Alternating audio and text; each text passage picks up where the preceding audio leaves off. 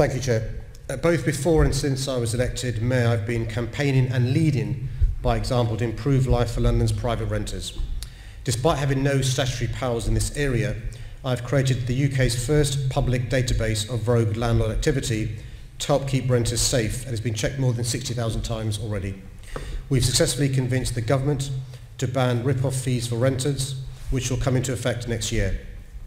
We've ensured 100,000 Londoners have access to interest-free tenancy deposit loans, reducing the cost of moving home, and I'm supporting fuel-poor tenants in the private rented sector through the Fuel Poverty Support Fund and the Warmer Homes Programme, providing advice, installation and boiler replacements to help make their homes warmer, healthier and cheaper to run.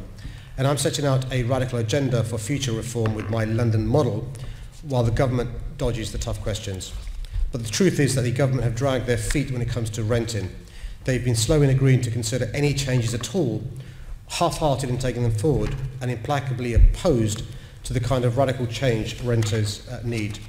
2 weeks ago, at our first meeting since he took the job, I pressed the Secretary of State, James Brokenshire, to devolve landlord licensing powers to City Hall. After 2 years of campaigning for this power and pushing ministers to act, government is still refusing to commit to this simple change to help improve renters' lives. Crucially, despite announcing to create fanfare a consultation on 3-year tenancies for renters, ministers already appear to be wavering on their commitment to any real change in this area. I'll keep pushing ministers on longer tenancies, as I believe making them open-ended and scrapping no-fault evictions is essential to strengthening the rights of renters. And these features form the basis of my London model, a blueprint for tenancy reform that we're developing and that we'll be urging the government to support.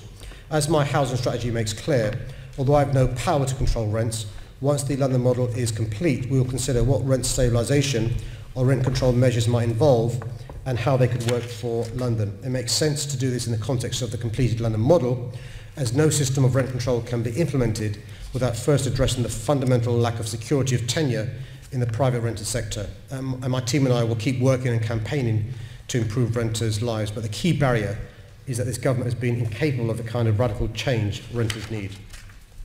Thank you, Mr Mayor. Can I just say how pleased I am you're supporting the campaign to end Section 21 no-fault evictions, and that we do at last have a draft of your London model, which was published as a draft alongside your response to the government consultation on longer tenancies. It has lots of detail and it goes further than their plans, which is good.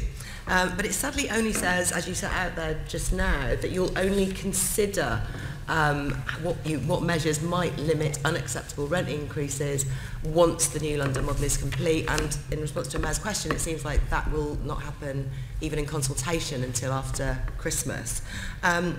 So I'm worried. I'm worried that this is further putting off action to really push the government on rents. I know that since very early on your line has been quite defeatist in giving up on getting more powers, but surveys show rent controls are overwhelmingly popular with the public, and even more so amongst older people compared with younger people, which is a really interesting finding. So I wanted to ask about just some facts about your activity in working for new powers. And first about your meetings with ministers, and just to be clear, I'm just asking for some information to be sent to me.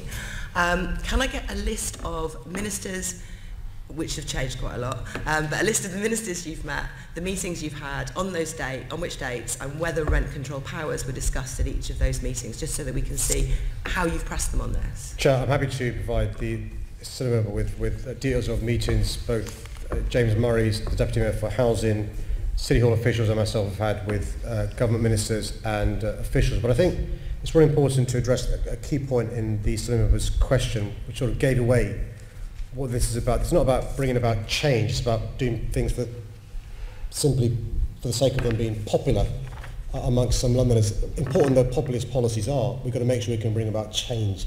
What I've sought to do over the last 2 years is, of course, be critical of government policies when they deserve criticism, but try and work with the government to bring about changes in this area. The reality is, any politician being honest with Londoners will explain to them that it's not the gift of the Mayor or the Assembly to bring about rent control or rent stabilisation. We need to make sure we work with the government to get these powers devolved. So my answer deliberately, I've talked about some of the other areas we're working with the government to make progress on. Some examples where we've made progress. Thank you, Mr Mayor, some areas we've made agreeing less to give me that progress. information. I think you do hit the nail on the head a little bit there. I mean, what I'm proposing that you do is more or less what I'm doing with you, and I've continued to do since we were both elected. It's been 3 years since I brought this up with you first. In 2015, when we were both not even selected to stand for the jobs that we have, I pressed you when you were an MP to help amend the Cities and Devolution Bill, and I will just keep going on at you about this, and I want you to do the same with the government, because that's how we get change.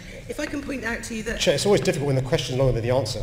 I mean, the point is this, Chair, look, it simply can't be right that whenever I do something that's popular, the Green Party claim credit for it, as them being the only person who have the... I think you're not the only person who's experienced that. Can I point out, it's a particular skills the Greens have, Chair. Mr. Mayor, can I just, on my time that I have, can I just point out to you that in October 2016 we first discussed this in this chamber, and at the same time as saying that you weren't going to get rent control powers, you also said the government is not going to ban tenancy fees, and yet we kept up the pressure on that, and yet they did that. And I think the thing I'm asking you to do is to keep up the pressure. The Green Party claiming credit not simply for the Mayor's policies, but the government's policies as well.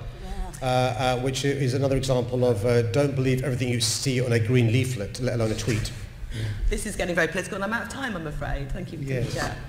And that was a very good note for you to end on.